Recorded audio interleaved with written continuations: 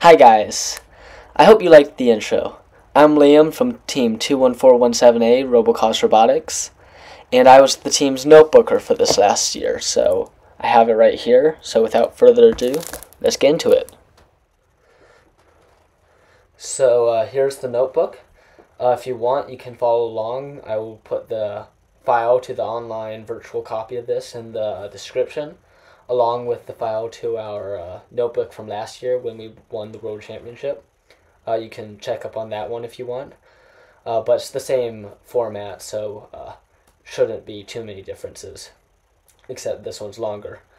Okay, so to get started, let's go to the most important page. It has a nice big warning symbol on the top, so judges will make sure to read it.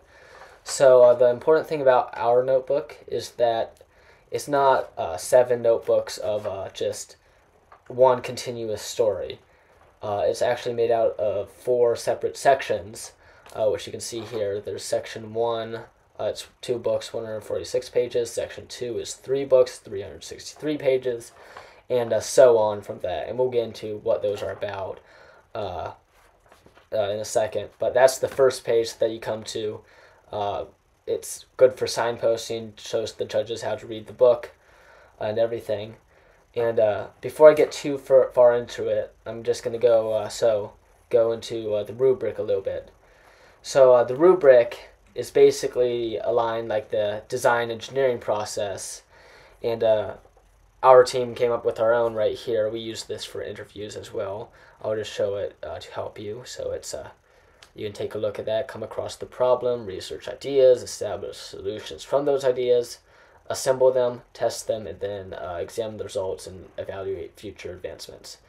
And this is just our own acronym that we developed for it to help us remember it. You can use it if you want.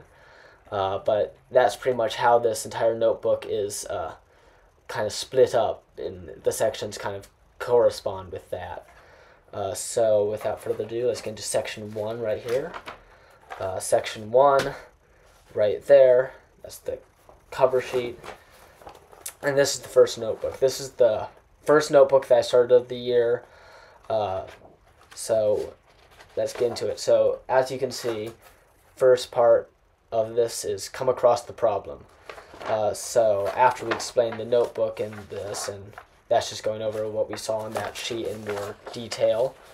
But once we explain the engineering process and what I already told you, we get into the team a little bit, team roles, and this is all part of coming across the problem and facing the problem. You have to get a full-rounded idea of the problem. So that's what this notebook's mainly about, but it also researches ideas and establishes solutions. So an important part right here is game analysis. We looked through the rule book, the game manual. We wrote down everything that we thought was important, score information, specific game rules and things like that. And then we start going into researching ideas, which is the second part of this. So initial game strategies, we just were brainstorming at this point. Initial designs, we started drawing up some ideas to get some thoughts flowing right here. And as you can see, the date right here is May 9th. So this is before summer started. This was a few days after Worlds. This is right when ideas were still flowing. So here's something that the judges really like, some good old brainstorming. So we have strategy brainstorming, where we go over the pros and cons of all sorts of strategies. It might come out better on a digital copy, but I do not know. I stuck with the writing copy because it does have a certain timestamp to it, so it's hard to change and fake it. So now some more brainstorming on the base. We have all these little drawings, less words, and more diagrams, and just things that will catch their attention and actually fulfill the qualifications for the rubric, because they don't have like 3 days to look through all 664 pages of this notebook. They only have like 10 minutes, so you need to make sure they can find what they're looking for. So we have brainstorming, more brainstorming, more brainstorming. Here's some brainstorming on drive speed. I spent a few hours calculating force, torque, speed, and RPM all together on a chart just so we could see that all together. This chart is specifically only for 4-inch wheels. We get into a little bit more researching ideas with some CAD models. We have a whole bunch of those. Still some drawings in there though. We get to separate from that, still addressing the problem. We go over a little bit of our resource management, which, I mean, I think that's one of the most underdeveloped parts of robotics, the resource management. But next we get into another area of resource management, which is time. And this is a big part of the rubric, especially for the interviews. So for interviews, we pulled out the notebook and we showed the schedules we made. And then we have more CAD models. And a lot of these CAD models correspond with Section 2 build models. But we kept the CAD models in here because this is all the pre-building stuff and the not building stuff. Here's a game strategy update, part of coming across the problem and analyzing the problem. I think you get the main gist of that notebook. So let's get on to Section 2. This is Book 2 of Section 1. Has a few more recent CAD models. And another schedule right before Worlds. So Section 2. This is the team build meeting log. So as you can see, it's team meeting log, building, testing, driving, results, and solutions.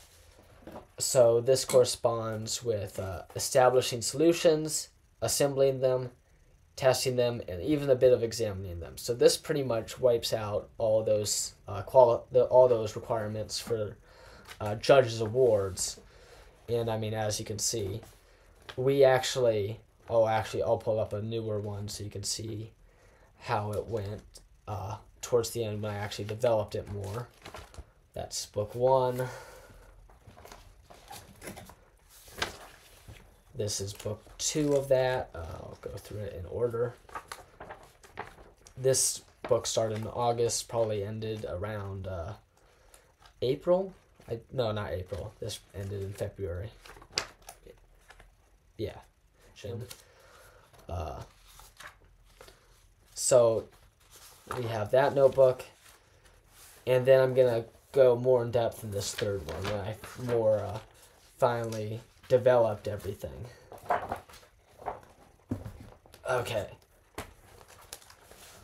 So let's go over build meeting number 60. It seems like it's probably as good as any. So we actually organized every meeting to this create process to make sure the judges understood what we were doing. So the first section, well, first we put the objectives, and the first section is C, create, which is C of the create, which is coming across the problem. So this is the problem is today we'll be fixing the endgame, elevation, back wings, and some smaller issues on the bot. So that's the problems we're dealing with. And in other meetings where the problems were more developed, I put a lot more work into that one, the C part of it, such as this one. This one has the problem is building this CAD model. But then we have the R, the researching ideas. We have some ideas for the end game and some ideas for the back wings, just right there. And then we go to E, establishing the solutions. We put this is why we'll change it, and this is why, and for the wings as well. And then we add some extra notes about it. Here's the A section, assembly, which is where I put most of the pictures, and then write descriptions about it and why we did it. And then T, we have our test procedures right here, and then we have our results right here. And you can see the list of results right there and right there. And then, yeah, we go on to the next one, and it continues on after that. That was a pretty small meeting compared to others. Some meetings took up 9 to 10 pages, so that was a pretty small one. But that gives you the main idea of what format we tried to go with this notebook. So the next section is continuing on in the create process. It's actually the programming notebook. So that was not my job. I did not do the programming notebook because I honestly don't know too much about programming. But here it is. It's not to the same format. This one has a lot more writing because it's programming, I guess. So we go over to the design process, create. Then we just write a whole bunch of stuff about goals, programming PID, and then a whole bunch of programming strategies and problems as we run into them. And then we have our some turn PID right there, curves, the time to tackle curves, 6-ball auton routes, distance sensor addition. This one's a lot smaller because it had less evolution into it. We basically kept the same basic code layout for almost the entire year. But as you can see, we kept updating the auton routes, and then we added the auton selector, a bit more on the PID. I'll just scroll through that really quick. Front distance sensor. And this is just updates, and then that's all our last final skills route, which actually wasn't our final one because we changed it after we submitted this for the last time. But after that, we have the PID code, and this is the basic PID layout. It's like 20 pages of just typed out code. And I mean, I don't know if that's gonna help, but it's a good idea to have it all there because they'll be able to tell that it's your code and that you wrote it. So the final section, section 4, is competition analysis. So I mean, you probably realize that we film our rounds, and well, that's not only for the YouTube channel. The YouTube channel is just kind of a afterthought when it comes to that. But let's see. So it's competition analysis, summary and results, successes and failures, goals for improvement, awards and accomplishments. And so that's all that's about. But let's get into it. So this starts with the little introduction. Then we go straight to the Keter's scrimmage, 7/29/2023.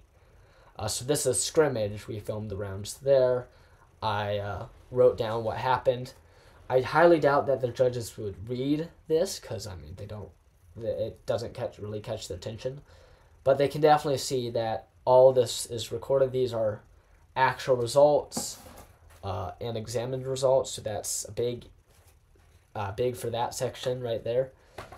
This is the second year that we've done this, so it seemed to have worked out last year. So we have the scores down.